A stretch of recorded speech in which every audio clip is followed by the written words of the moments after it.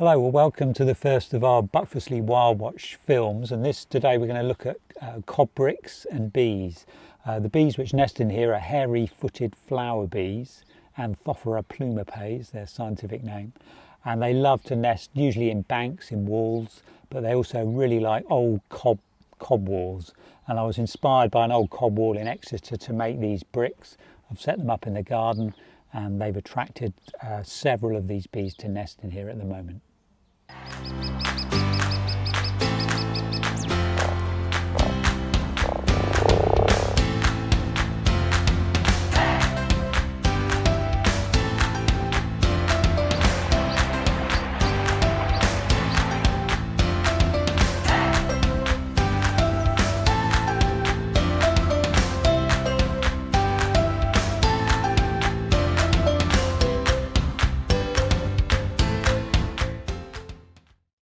So these bees are they actually emerge as adult bees in the autumn, in September time, but they remain inside little nest cells inside the bricks here until the very first warm days of spring. So these bees will fly from the end of February sometimes, usually the first week of March I see them here. And it's usually the males which emerge first. They're buffy coloured with little yellow faces, and they whiz around the flowers here. And then a little bit later the females emerge, which are black with orange legs. And they're the ones that are nesting in here. These are solitary bees, so there's about 280 kinds of bee in Britain, about 25 bumblebees, the honey bee, but all the rest of the bees are solitary bees. So this is one of those. Although they do nest in a group, each female has an individual nest, and she'll go in there, take pollen in there and make a little cell, and then lay an egg on that cell. And then here's one here we go. So this one, that's the white bee. I've been marking all my bees, so I've got about 10 females here, and we may see her come out. She's gone to the right entrance, she knows where to go, and they can memorize exactly, so they have a visual memory of this block, so they know which hole is theirs. I've marked the bee with a white spot, so I put a little white label, and that's nest number 1, because she'll make several nests during the course of the season. So these bees will live for a couple of months, so they emerge, as I said, about early March, but then they'll survive through April into May, sometimes into early June, depends on the weather. The better the weather, the more time they've got to actually collect their pollen, and so the shorter they'll live actually. Okay, so the bees will come in here, and at the moment they're either bringing in pollen or they're excavating new cells inside their nests. And so you can see here there's various bits of spoil here coming out, and there's actually quite a pile of it here, and that's all been excavated from this brick. So what the bee will do is she'll go out and get some nectar or some water, probably just nectar actually she uses, and she'll go in there, wet the mud, and then she'll chew it up with her jaws, I expect. You can't really see inside, but I expect that's what they're doing. And then they buzz their wings and sort of vibrate it all and break up the mud. And here's one coming in now. So who's this? Here she is.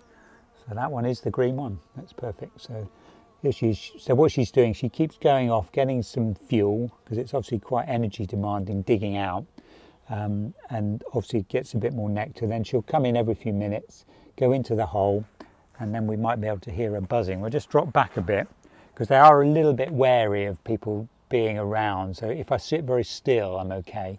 But if you're moving at all, they'll come into the nest and they'll think, oh, well, there's something there, and they'll whiz off for a little while. But we'll just sit back, and here she is again. She checks you out.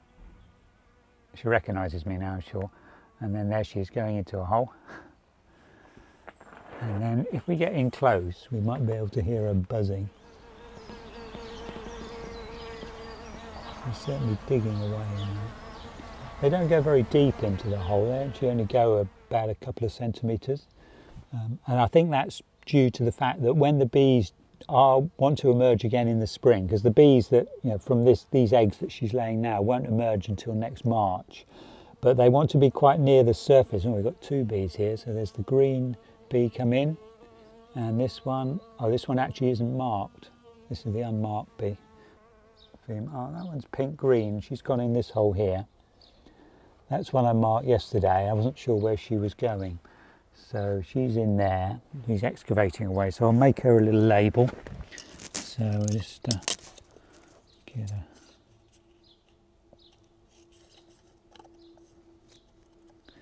And then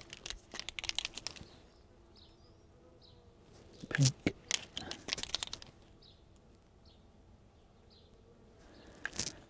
Pink green. Let's make sure that dries off.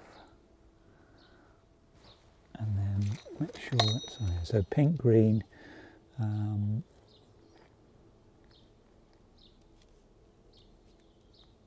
So she's active, so that is definitely 10, so there's probably 11 because there's still an unmarked bee around. Oh, there's one whizzed off, so I'll stick her label on. Have a look.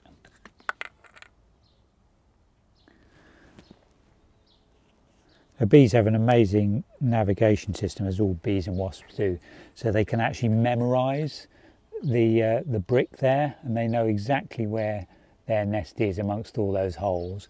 They can also memorise all the landscape around here, so they can navigate way over there. They could go into gardens that they have been known to go up to 2 kilometres away from the nest to find food, although around here I don't suppose they need to go that far because we've got so many trees for them to collect pollen from. So there we go. So it's green, pink, and that's her first nest as well, so I'll put a little one on there. And that's another one labelled up. But we've still got another one, we've still got one here, which is excavating, so that's probably that unmarked one we saw earlier.